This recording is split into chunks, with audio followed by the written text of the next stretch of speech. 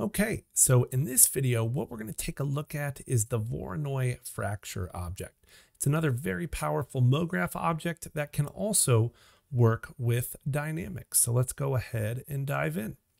So here we are. We're going to create a couple of things to start with. I'm going to start by creating a plane and maybe even scaling it up a little bit. I'm going to call this our ground.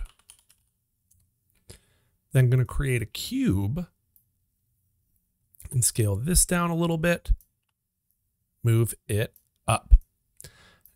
Now this is what we're going to be placing inside our Voronoi Fracture object, which can be found under our Mograph generators. All right, so it can be found right there. And because it is a Mograph generator, what we need to do is make the cube a child of it. And what you'll see is that the cube immediately turns colors and it's being broken up into different fragments. And so now we're going to talk about how we can go about kind of refining and customizing those different pieces or fragments. All right, so if we select the Voronoi Fracture and we go into the Object tab, you will see some of the more common Mograph properties like Mograph Selection, Mograph Weight Map, and we also have an Effectors tab, so we will see how to use that shortly. The biggest things I would worry about in here would be hull only, which will make this thin, or if you want to specify a certain thickness, you absolutely can. Optimizing closed holes can be helpful, and that's kind of really the main things you need to worry about in here. With the sources section, we can control how these different fragments and pieces are being generated. By default, we get this point generator, so it's just randomly going to place points and use those to figure out the different pieces or fragments. And you can change the distribution type, but also the point amount. And so changing these, raising them higher, is going to give us more pieces, more fragments. Now, if you are having any issues with any kind of normals or things not lining up correctly, high quality can sometimes make a difference. The detailing section we will come back to. In order to kind of work with that a little bit, we need to be able to see some of these pieces or fragments. And why don't we go ahead and do that?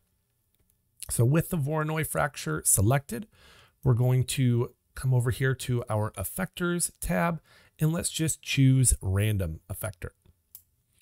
And you can see with that random effector applied, everything kind of scatters. And with that random effector still selected, let's go into the Fields tab and create a spherical field. And the spherical field will allow us to control where that randomness gets applied. And so we could have it kind of centered on, or not centered, but applied to maybe one of the corners here. Okay, so that's looking pretty good.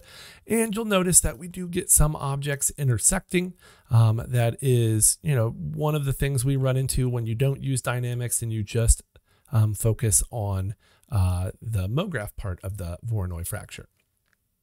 Now back to the detailing section. Now that we can see the inside, as I mentioned earlier, if we don't change anything, we are going to have a solid object made up of different pieces, and these look pretty natural, look pretty organic. But if we want to take this even further, that's where this enable detailing comes into play.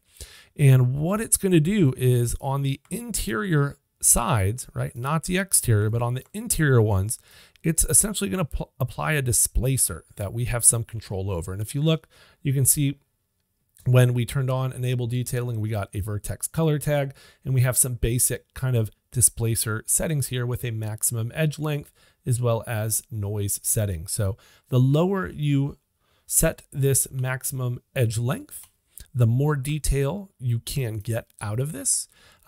It also slows down your viewport in perspective. So do be careful with that, and also how low you actually turn down that maximum edge length. Okay, and if you wanted to work with the amount of detail, you come down here to the noise settings by adjusting the strength, and octaves, scale even, or perhaps even the noise type. I'm going to turn off the detailing for now. You could also just turn it off in the viewport, and that way you would still get that one rendered. But I'm going to be just happy with what we have right now. So that's a look at the detailing section. And now what we can do is move on to the geometry glue section. Now this will allow us to combine some of these fragments and pieces together. I'm actually going to turn off the random field and turn off the spherical, or I'm sorry, the random effector in the spherical field so we can just focus on this. Okay, but the geometry glue allows us to stick some of these pieces together. Before we do that, let's add some basic dynamics here. I do have a video on dynamics if you guys are interested in that. It just covers the basics, but should be enough to kind of get you started and do some things like we're doing in here if you're not familiar with them. All right, so what I'm going to do is just right click on my Voronoi Fracture, go to Simulation Tags, and choose a Rigid Body tag. Now that will apply dynamics not just to the Voronoi Fracture, but the individual pieces as well. And if we hit play, we'll see that they just fall. They now have gravity applied to them, but they have nothing else to interact with, no other piece of geometry. In order to make a piece of geometry interact with other objects in the simulation, you have to apply a simulation tag to it. Now, we applied a rigid body tag to the Voronoi Fracture because it has gravity and dynamics turned on. All right, gravity comes really when you have dynamics turned on. What we want is a collider body where this object is not going to have dynamics turned on. All right, you can see its dynamics are set to off. And so it will not move or be affected by gravity or any other forces. And now when I hit play, you can see that we get some nice, interesting, dynamic animation as our Voronoi Fracture falls and it separates into its different pieces.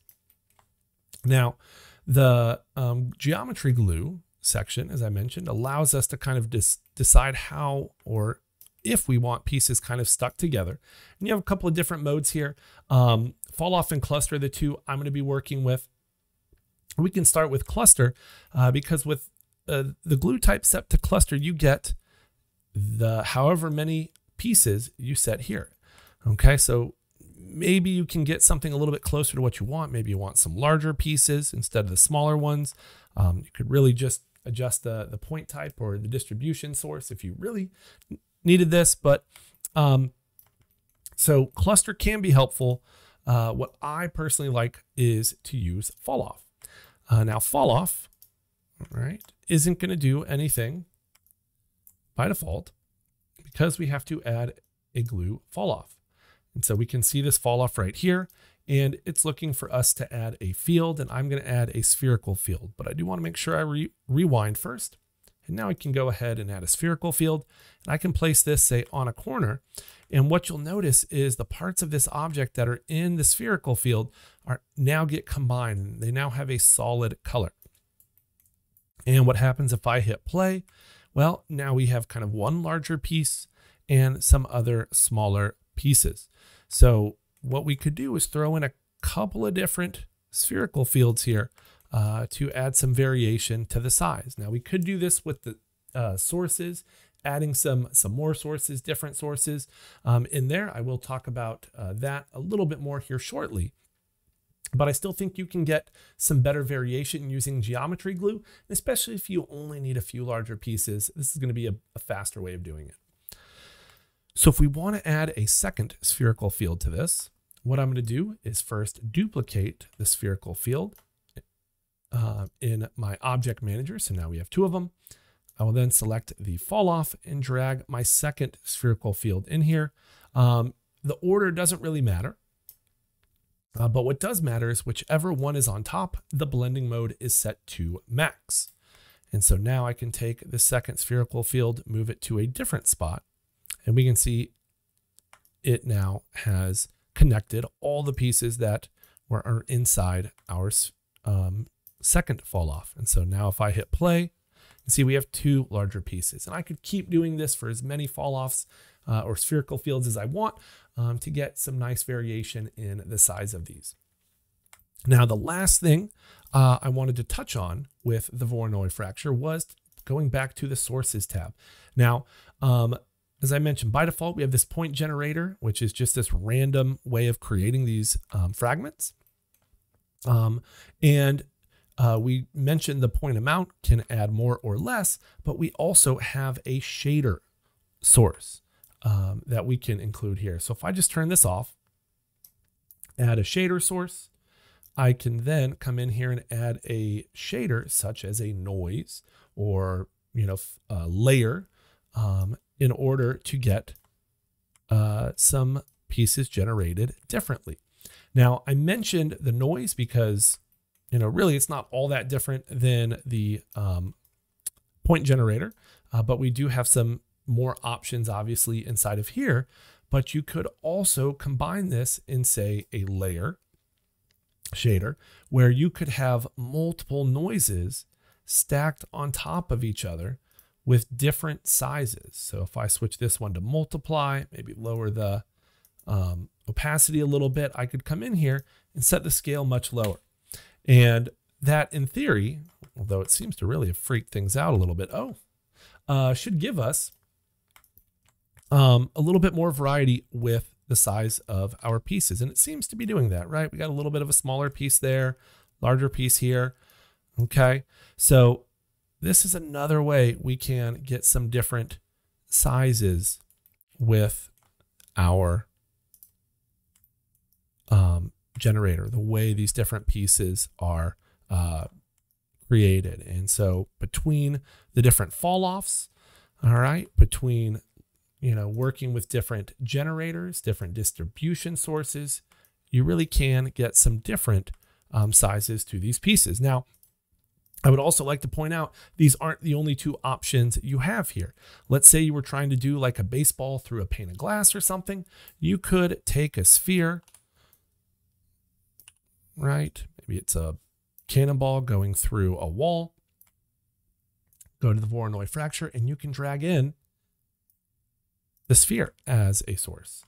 So I can now take this sphere and it is going to impact and help decide how those different pieces or fragments are going to be created. Okay, so that is a quick look at the Voronoi fracture, how you can use it for some Mograph related purposes, apply effectors to it, or work with it in regards to dynamics. So hopefully you guys enjoyed that. As always, if there's anything else you guys would like to see, please just let me know and take care.